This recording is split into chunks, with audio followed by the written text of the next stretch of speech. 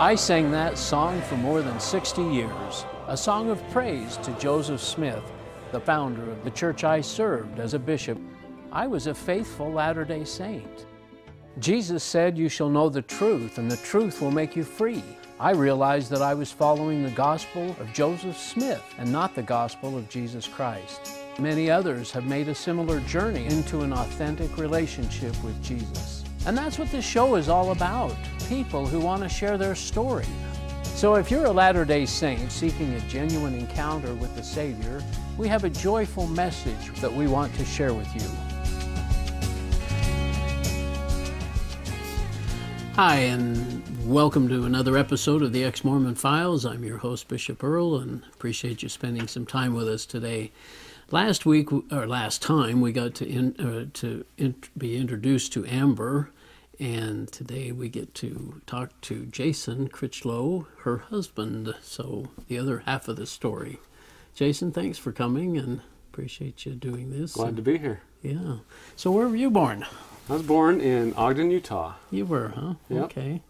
And lived there your whole life, did you? Lived there my whole life. I moved all of 3 miles from home. Oh, is that right?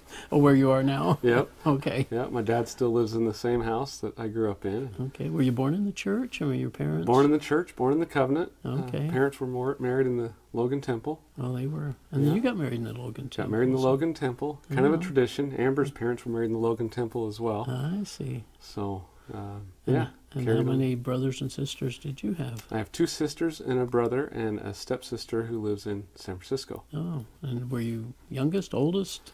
I have 2 older sisters, then me, then my younger brother, okay. and my stepsister as well. Okay. And would you say you lived a pretty normal Mormon life at the beginning? You know, yes and no. Yeah. I was raised in the church. I went to church all the way up until I was about 12 years old. Oh, okay. Primary and all that Primary stuff. and all that. Yeah. The last thing I was ordained at that point was a deacon. Oh, yeah, at 12. And then I stopped going to church. Oh. My parents got a divorce. Oh. And my mom, as much as she tried to keep it together for me, I was done with church at that time. The kids, the other brothers and sisters too, or that? Yeah, you know, that's a really hard thing when divorce happens at those ages, isn't it? I mean, yeah, it was a hit and miss with my brothers and well, my I mean, you brother and spend some sisters. time with mom and sometimes with dad, probably. Yeah. So you don't.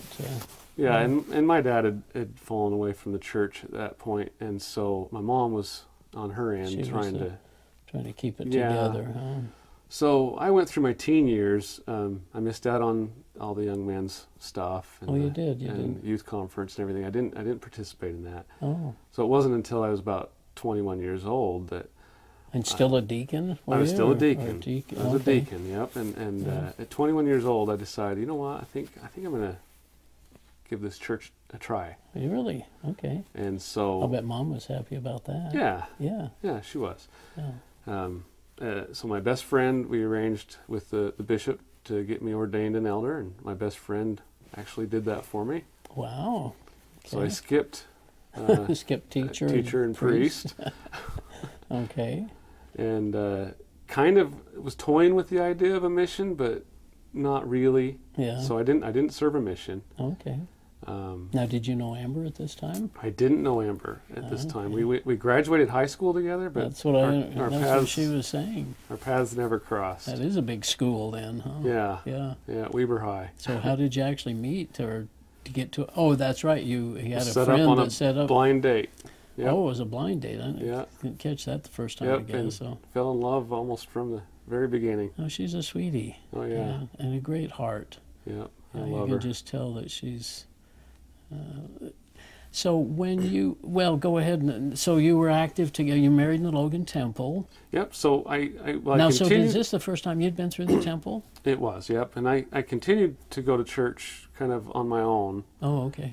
For another year, and then I met Amber. Okay. And then we dated. We had a short engagement. Yeah. We started dating in September. Yeah. And we got married in February. That sounds about like me and Carla, actually.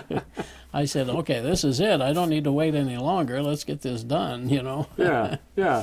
Yeah. And so we went through had our endowments taken out the same day together. Yeah. And then a week later you got And married? a week later we got married. What did you think of the temple? You know, I was... Were you prepared for it? I wasn't prepared for it. Yeah. I was nervous. Yeah.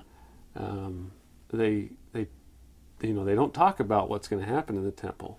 No, because you're not supposed to talk about it outside the temple. So, Right. And so I was a little overwhelmed, yeah. to tell you the truth. There wasn't internet to No. peek in there anymore like they do now. But No, but in the end, I felt that it was what I needed to do, and I thought, well, if I just continue to do this, the answers will come. yeah, that's the way I was. Just be faithful, Yeah. and you'll eventually figure it out, and it'll make sense. And, Yeah, and that's what we did. We lived our LDS life and raised our children in it. And how many years? how many Would you years? say married and an LDS life? Gosh, we're coming up on 22 years of marriage, and so 20 years, I guess, in the LDS church. Just faithful, active, and Yeah. do your thing. You had some callings, I guess. And Had some teaching. callings. Did you teach? I was in the young men's. Yeah. My most recent calling was second counselor in the bishopric. Oh my goodness. Yeah. Okay. So, and then after that, I kind of started my path out of the church. Yeah. Of course, that's the interesting part of this transition here. So, you're just going along, and what happens? Well, I was kind of struggling with some things. I stumbled on, without getting into too many of the historical aspects of the church, but the history is what troubled me, and the book of Abraham. What were you reading? What drew your attention? It's hard to pinpoint exactly what it was that I was reading exactly. I remember I was on the internet, Yeah. and I read something about the book of Abraham, and so I looked into that a little further. What did you learn? Well, I learned that the Egyptian papyri that Joseph Smith had purchased, Yeah, I know. that I had been told was the translation of The book the writings of Abraham. Yeah. And come to find out that, through Egyptologists, both LDS and non-LDS Egyptologists, have examined the papyri that was found in the 1960s that they thought had been lost. Right. So they found some of these papyri, and so they examined them. The church was pretty excited about getting these because this was going to finally prove that. And it had the facsimiles in them too, right? Yeah, Those yeah. facsimiles that Joseph and if you Smith. look in the Pearl of Great Price, you see those facsimiles, and they have identifications of each one of those Yeah, he tells means. us what they all mean and how they interpret it. And come to find out, it doesn't say that at all. Not even close. It's nothing about Abraham. That really struck you, huh? And that right there opened the door. Wow. For me to start questioning. Yeah, that was one of my biggies.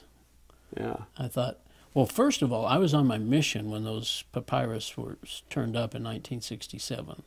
So I don't know how I missed that other than the fact that I was in Denmark. Right. But why I didn't know about it. And then I learned, okay, they turned it over to Hugh Nibley or somebody to find, to do the research and stuff. And yeah, it just seemed, okay, well, we have a prophet, seer, and revelator. Why doesn't he look at this papyrus, figure this out? Yeah, but it was just very strange. Yeah, so it was kind of a shattering thing for me because Joseph Smith was my hero.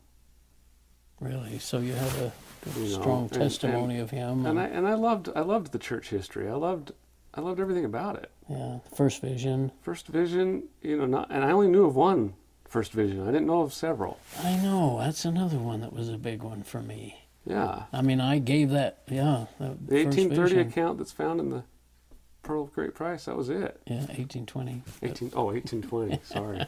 That's all right. But the one that we all know. I know. And that you just figure that's it. Yeah. And so did you learn that there were other versions? Yeah, but that kind of came later. Oh, did it? Okay. Yeah. And it just seemed like there was just... But you're saying basically that you just had this sense that Joseph Smith really was a prophet. I mean, you had a good testimony of the church. I was proud that my ancestor knew him. You know, I got who was that? well, Truman O'Angel, the architect of Salt Lake Temple. He's my great granddad. Oh my goodness! And you know, and I was always proud of that. Sure. And then you know, on all sides of my family, actually, we go all the way back. Oh my goodness! And so I was always digging into family history and wanting to know who these men were and women. And did you talk to anybody about the Book of Abraham? Did you? I mean, I didn't. Not for a while. I ended up. Were you afraid to do that? Or? I was. I was too. I was afraid I was going to affect somebody's testimony. Yeah, I was afraid of questioning. Oh. Even though I had these internal questions, you were afraid. I was afraid to outwardly express those. And to verbalize it. Yeah. Yeah, I understand that. Yeah. Yeah. Interesting. Anything else come up that was... You got the first vision and you got the Book of Abraham. I mean, these are foundational kinds of things, right? You know, polygamy, polyandry, Adam God from Brigham Young. The list it's huge. We could go on for a long time on that. So you were starting to see these things, and again, not talking to anybody. You're just kind of doing self-discovery, as it were. And right. You know, and I think at this point, when I really started to dig in, it's when I was starting to express some of these things to Amber. And what'd she say? You know, it was hard for her. Yeah. You know, she just figured out. LDS. Yeah, she thought, she said, "Well, I see these things, but you got to be missing something." What did you think when she'd say that? You'd think, you know, it was a tough situation to be in, because I knew that it was upsetting her, but at the same time, I wanted to show her. And you can't ignore what you've learned. Yeah. Right? I mean, it's like, okay, well, I'll just ignore that. You just can't say, well, okay, I'm not going to think about that or ignore it. It's there. Yeah. It's out there on the table. Yeah. And so you keep sharing little bits with her, and she wasn't happy about those little tidbits. No, but you know what? Amber was really good to me during all of this. It wasn't patient. She was. Oh. She was letting me follow my path, and she was hoping that I would find something that would have answers to these questions. And so, along those lines, I reached out to a man who's kind of high in the church. You don't need to say names. No, I'm not going to. Yeah. But you know, and he was kind enough to talk to me about it. You know, and what would he say? And he wasn't able to put my issues to bed for me, and that's what I was kind of looking for. So you raised the question about the Book of Abraham, and oh yeah, we spent some time, and we went through all the issues that I was having issues with, and well, what did he say? Just, I don't have answers, or? Well, he confirmed that. He says, yeah, you know what you've been reading, those things are indeed accurate. But you know, you've got to look at it from a faithful approach, you know, and like the Book of Abraham, maybe Joseph used that as a catalyst instead of I've heard that. A literal translation. Even though he says, I'm in the process of translating the Book of Abraham, or the papyrus. Right. Yeah. Yeah, and I also went to my bishop. I sent him an email, the bishop that I served in the bishopric with. Oh boy. And he and I are good friends. Yeah. And so I sent him an email, and he wanted to talk, of course. And sure. So we visited, and he had no idea what I was talking about. Is that surprising? I mean, it's just amazing how little people know. Yeah. I mean, Mormons know about their own history and doctrine. I've learned more about the faith I was brought up in since leaving than I ever knew while I was in it. Yeah. That's true of just almost everybody we talk to. Is just the same thing. And it's not that you're actually looking for stuff to keep piling on, so to speak. You just become more aware of, like you're saying, polyandry. Did you know anything about Joseph Smith marrying? I knew nothing about that. Other men's wives? And I knew nothing about that, and that really troubled me. Yeah. I knew about polygamy. Yeah. I have ancestors that were polygamous. Right. Yeah. You know. Yeah. And in some weird kind of sense, I was almost proud of that, because it gave me a kind of royalty, you know. Isn't that funny how we think of that? I did too. I had that's funny how we think of that. So, so you keep going to church with Amber though, or do you kind of quit going? You know, and she takes the kids. 2015. Yeah. I kind of go off and on. but I pretty much stopped. Your heart's not in it anymore. No, and the more I went, the harder it got. That must have upset her, though. Was it hard to listen to testimonies or just talks and stuff? Yeah. Now, did you sense Jesus in any of this, or was it just the bad news, as I call it? At the time, so this was my dark period. Yeah. Okay, so I was hopeful agnostic at best. Ooh. And why do you think that? Well, because if the Mormon Church isn't true, I didn't think anything could be true. Yeah. And so everything was shattered. Your foundation isn't Jesus, right? It's the church. For me, it was. What? The church. The church was your foundation. That's what Yeah. I mean. I always thought Jesus was there. Sure. But it was my involvement in the church. Yeah. And what I needed to do. And that's another thing is, in the church, I always fell short. I fell short of what I needed to be doing all the time. I was always falling short. Feeling and man, guilty. I would internalize that. Yeah. Feeling guilty, and beat myself up for that. So, when I would, I'm going to back up.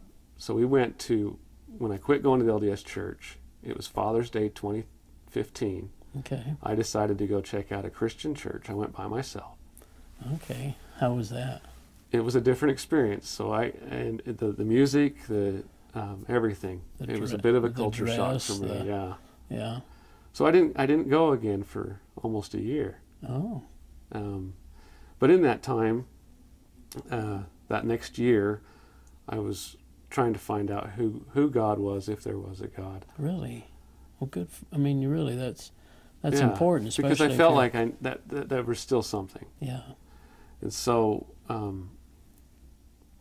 talking to various people, I got to know one of the pastor in Ogden, and kind of through guidance through some of them, and a friend of mine at work who was an ex-Mormon Christian.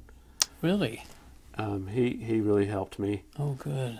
And he showed me a lot of things, to trust the Bible, and directed me towards Christ. And so it was in this process that I was able to open up, and so once I learned I could trust the Bible. That's big, isn't it? That's big. Yeah. Because I didn't trust it. Yeah. And so once I learned I could trust the Bible, and then all the evidence that supports the Bible, oh my gosh. Had you known anything about the Dead Sea Scrolls? No. I mean, I heard about them, but I didn't pay attention to that. And it proves the Old Testament is just the way it was supposed. We have it just amazing. The way it was. It's amazing. There wasn't all these changes, and yeah. And the New Testament, there's manuscripts that support the New Testament, and why would God go preserve those records? And I believe He did. Yeah. And not preserve something for the Book of Mormon. Oh, you mean archaeology, that kind or of? Even the plates. The plates. We have nothing to support it. I know. But we have all of this to support the Bible. Yeah. And I don't think that's a coincidence that we have all this evidence to support the Bible. From the manuscripts. Heaven and earth will pass away, but my word will not pass away. I mean, that's what the promise in the Bible is. It's amazing. And the amazing thing that I learned becoming a Christian is this burden that I was carrying around while LDS of not doing enough. Yeah. Well, I come to Jesus every day, a sinner, and I'm thankful for what He's offered me, that free gift of grace. I put my faith and trust in Jesus Christ, Him alone, no mediator. And that is such a beautiful message. It takes that weight off your shoulders. And that in turn you can love more. You can love better. Yeah, and the pride's gone, and the judgment. Yeah. The way we would judge people, and that's another thing. And the burden of not, like you say, of feeling guilty about not doing enough. Right. And in Mormonism there was a sense of pridefulness. When you'd get your temple recommend, I'm good. I got my recommend. I'm worthy. Oh yeah. But really, none of us are worthy. And then you find out somebody doesn't have their temple recommend. Like, okay, I'm a little better than you are. Right. Yeah. Yeah, and I'm ashamed to admit that I thought that way. Well, I think it's just natural. I just think we have a sense of the church is true, and I'm doing what I'm supposed to, and I'm proud, and I'm going to be with Heavenly Father because I'm headed to the celestial kingdom, and and nothing about Jesus, what he's done. It's just all about what I've been doing. But isn't it amazing? I know. It's all about Jesus. Everything. It is now, isn't it? Yeah. And I'm so in love with that. That's amazing. Well, so how did you get Amber to this meeting that she talks about? Well, so it was this same pastor in little church in Ogden. And they invited. He had told me that they were going to have this on a certain night in the evening. Yeah. So this lady came and spoke. She was one who also came out of the church, and I know her, and she's just a sweetie. I guess we won't mention her name, but she's just a delight. Such a sweetheart. Yeah, and did you sit there and listen to it? So you hadn't been really to church and now again yourself for a year. No, and so she blew my mind that evening as well. So you were learning along with Amber, or at least what you were hearing. That's what's fun. So Amber and I have been learning so much together. I love it. How tough was that year, though? That was a hard year. Was it? It was a hard year on her, and it was a hard year on all of us. Yeah. But I was angry. Well, that is one of the reactions, isn't it? I mean, we're disappointed and we're If I could rewind the clock, I would probably do things a little different. But yeah, what would you do different? You know, I think I would have tried to find Christ earlier. But you didn't know you didn't have him. Right. Right? Right. I didn't know I didn't have him. Well, even after I left after I determined that the LDS Church wasn't true, I wasn't sure. That's what I mean. Yeah. You're agnostic. I was never agnostic, but it was like, well, I know Jesus. I mean, I didn't know that I didn't know Jesus, but and what I've learned now, like you say, reading the Bible and understanding the gospel of grace and the sacrifice and the cross and everything is just... It's everything. Yeah. You know, and I think about it all the time. Yeah. It's beautiful. Yeah. It's such a wonderful message, and even Amber was sharing that the burden, your yoke is easy and your burden is light. Yeah. With Jesus, and we didn't I didn't ever understand that as a Mormon. No, there were so many. I never felt that. So many things I didn't understand. Yeah. You know, and all the answers are there if we just look. We don't have to make sure that we work things out in the next life. It's the answers are here. Yeah. Now you've got family still in the church. Yeah, so I've kind of on my side of the family, it's kind of a mix. I got an older sister who's heavily in, and she's been good. She's really been actually good to me about this. And my mom's in, and she's been understanding and loving. Do they see a difference in you? Do they sense a? Of course, you and Amber were always good people. I mean, you weren't. Yeah, I think they've noticed a running difference. The streets, so to speak. I think they've noticed a difference in a good way since I've kind of not so angry as I once was. Oh, because they knew I was angry. Yeah, well, and it's easy to be that way. Yeah. Yeah, but my my little brother, he's kind of a fence sitter. Oh. I mean, I don't know. He's not a fence. I shouldn't say that, but he's just trying to figure things out. Yeah. Yeah. And the kids? Our oldest daughter, she's a returned missionary. Mm-hmm. She's a full believing. Probably not happy with mom and dad. Huh? No, and that's probably the hardest. Do you think she knows enough to be able to make that decision? I mean, I think part of it is just the fact that Mormons just kind of have a basic limited knowledge about their history and doctrine, and it's not very deep. Right. That's what I mean. I mean, even as a missionary, gosh, it's just basically, the message that you're sharing, and it's the current curriculum is what's being taught. And, yeah. And the church is opening up a little bit on some of the.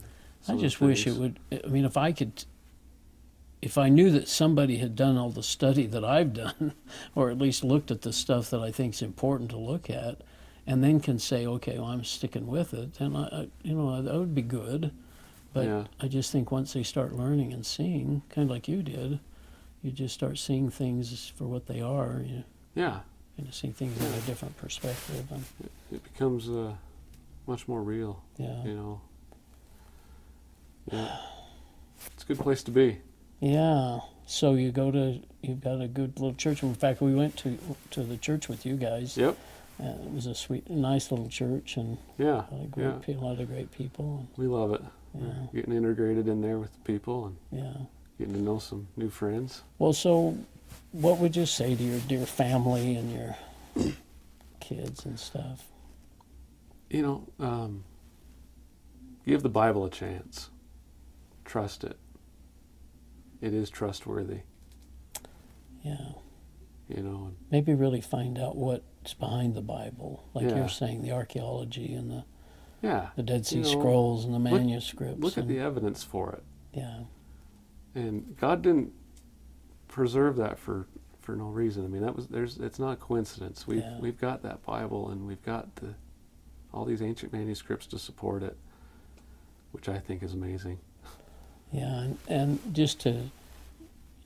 I was going to ask you, did you read other books and other things when you were going through your study process? I did.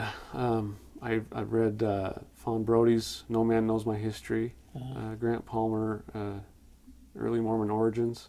Yeah, Insider's View. Or Insider's View of Mormon Origins. Yeah. Lynn Wilder's book. Unveiling Grace. Both Carmen Naylor's books. Oh yeah, that's one Amber mentioned. Yeah. We've highlighted like crazy, got all these notes. So like you say, you know more about Mormonism and yeah. Christianity certainly than you ever did as a Mormon. And I love the way that those books have been presented. You know, they're such a thoughtful, thorough. Yeah, and they're honest and they're footnoted and stuff. Yeah. I think one of the things too, I'd go back to, you were big smile on your face, but the fact that you and Amber have been able to do this together. Yeah. It's so sad when I hear of families that are separating. I mean, you know, your children not maybe understanding what you've gone through and what you've come to know. That's one thing, but I see families that are split, husband and wives that don't. It's hard. That would be hard. I've seen it too. I have friends that are going through that. Oh, do you? Yeah. Yeah. And so it's a hard thing. It's a lot of credit. I mean, sometimes you study and then here you've got Amber that's kind of, I'm sure she studied, but she's thinking, okay, I've got this husband that's, he's got to find his way back here somehow. Right. I mean, it takes a lot of courage to do that. And yeah. Kind of come to Christ that way. Yep. Yeah. Well, Jason, you're just a delight, and you've got a wonderful family, and wish you the best as you share and set a Christ-like example. That's all you can do, isn't it? Love them and let the anger go. I mean, it looks like you've done that pretty well. And yeah, you know, it kind of creeps its way up once in a while, but well, you get disappointed. You want to fire things up a little bit, but but you know, we just keep showing love and maybe the gospel of grace message to people in the Bible. And truly amazing. Anyway, thanks, Jason. Thank you. Appreciate your time and appreciate it. Appreciate you watching, and hopefully you'll take some time to look. And see ya.